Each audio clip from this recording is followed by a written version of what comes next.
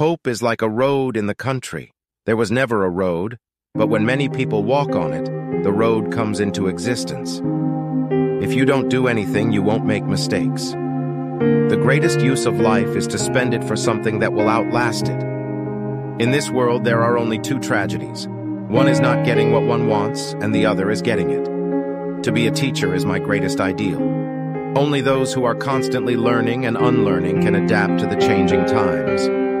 I would rather die on the road than live a life of idleness and stagnation. The world is in chaos, and only through enlightenment and education can we find our way out.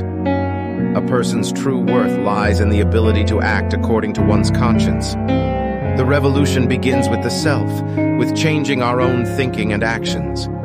The power of the written word can awaken the masses and inspire change. Truth can only be discovered through the exploration of different perspectives. The past is a burden that can only be lifted through reflection and understanding. Words have the power to heal or harm, to inspire or destroy. The greatest enemy of knowledge is not ignorance, but the illusion of knowledge. Society can only progress when its members are willing to question and challenge the status quo. Only by facing the darkness within ourselves can we bring light to the world. The true measure of a civilization lies in how it treats its most vulnerable members.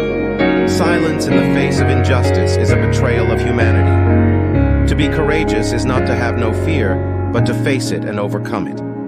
Art has the ability to reflect the complexities of the human condition and evoke empathy. The most powerful weapon against oppression is the collective voice of the oppressed. The strength of a nation lies in the empowerment of its people. Education should not be a tool for conformity, but a means of nurturing individuality. The path to enlightenment is paved with self-reflection and self-improvement. The purpose of literature is to expose the truth and provoke critical thinking. Only by understanding history can we avoid repeating its mistakes. Society should be built on empathy and compassion, not on greed and exploitation. The pursuit of knowledge is a lifelong journey, and there is always more to learn. The true beauty of life lies in its struggles and the resilience to overcome them.